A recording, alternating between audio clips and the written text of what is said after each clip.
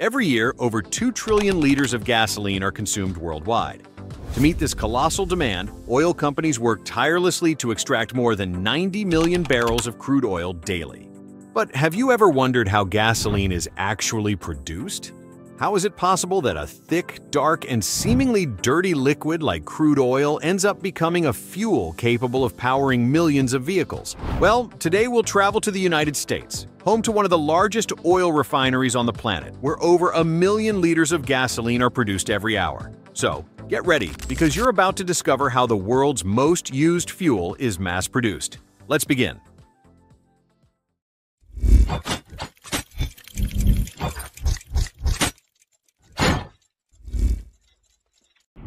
Step number 1. Crude oil extraction.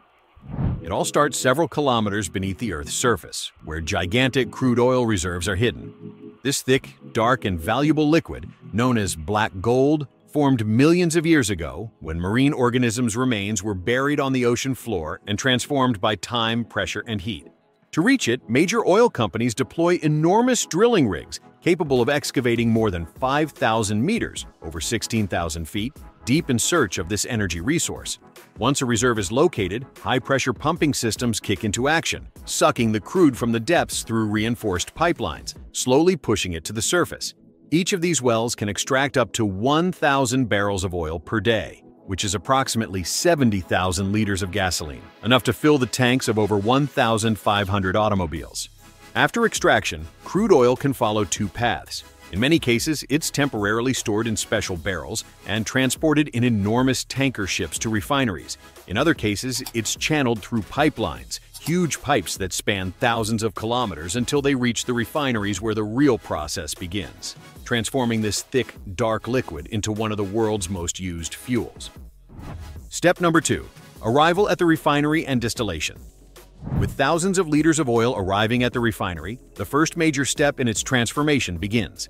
At this point, the oil is a viscous, dense substance full of impurities. So, before becoming fuel, this thick liquid needs to undergo an intense process of heat and separation to extract only what's truly useful.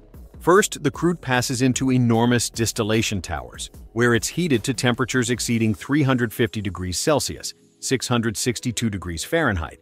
When it reaches such high heat, the oil separates into different parts as each component evaporates at a distinct temperature. Lighter compounds, like liquefied petroleum gas, LPG, rise to the top of the tower, while heavier ones, like diesel or asphalt, remain at the bottom. Right in the middle of the tower appears what we're interested in, the gasoline fraction. At this stage, gasoline is still in vapor form, so it must be carefully cooled until it condenses into a liquid. Once ready, it's collected in large stainless steel tanks, ready to advance to the next level. But let's not get ahead of ourselves. This gasoline is still far from being the one that ends up in your car's tank. It still contains impurities, unstable compounds, and residues that could damage any engine. That's why now it's time to clean it, enhance it, and refine it to make it truly functional. Step number 3. Fuel cleaning and enhancement. With the basic gasoline now obtained, we reach one of the most important moments of the process, cleaning it and enhancing it to the maximum. This might sound very technical, but in reality it's about preparing this gasoline to run powerfully, efficiently, and without damaging the engine. The first step is hydrodesulfurization, a chemical treatment that acts like a filter. Here, impurities such as sulfur, heavy metals, and unstable compounds are removed, as they could cause engine problems or increase polluting emissions. And once the gasoline is clean, it moves on to the most complex and fascinating process of all, catalytic cracking. At this point, the fuel once again faces extreme temperatures near 500 degrees Celsius, about 930 degrees Fahrenheit, inside a special reactor. There, the larger, heavier gasoline molecules are broken down into smaller, lighter, and much more explosive ones. These new molecules are what truly burn powerfully when the engine ignites the spark. The result is more potent, cleaner, and better performing gasoline. With the gasoline now purified and enhanced, it's very close to being suitable for millions of vehicles worldwide. Step number 4. Final engine optimization. At this point, the gasoline is clean and enhanced, but a crucial adjustment is still needed to bring it to its maximum performance level. The goal now isn't just for it to work, but to achieve the best possible performance from each engine. This is where a process called catalytic reforming comes into play, and its main objective is to improve fuel quality by increasing its octane rating. And what is octane? Simply put, it's a measure of how well gasoline resists compression inside the engine. The higher the octane, the smoother and more efficient the engine's operation will be, without jerking, knocking, and with greater power. During this stage, the gasoline is heated again to high temperatures, while special catalysts are applied to rearrange its molecules. It's as if those small molecules obtained in the previous step are strategically ordered to withstand engine pressure and get the most out of every drop. Thanks to this, the engine generates more power while consuming less fuel. And now, with this final optimization, the gasoline is practically ready for vehicles. But one last step remains: mixing it with special additives to protect the engine, improve combustion, and make it as safe as possible. Step number 5. Final blending. With the gasoline now refined and its octane rating just right, it's time for the finishing touch.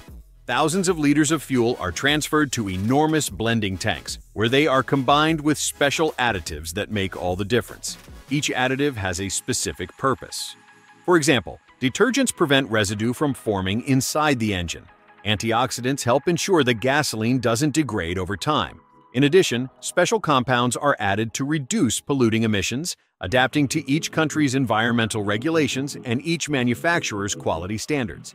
Operators carefully pour these additives in precise quantities, following specific formulas for each type of gasoline. Everything is designed to guarantee optimal performance and maximum engine protection. And if you've ever wondered why gasoline has such a strong, characteristic smell, the answer lies right here. That recognizable aroma comes from certain volatile compounds added at this stage, which help keep the fuel stable and facilitate engine starting. With this final blend, the gasoline now has everything: power, efficiency, cleanliness, and durability.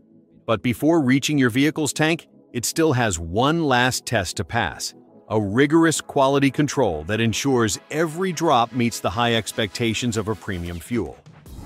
Step number 6. Quality control. Before leaving the refinery, every batch of gasoline must undergo exhaustive quality control. Batches are taken to specialized laboratories, where expert technicians analyze samples to verify that they meet all requirements: octane rating, purity, stability, and performance.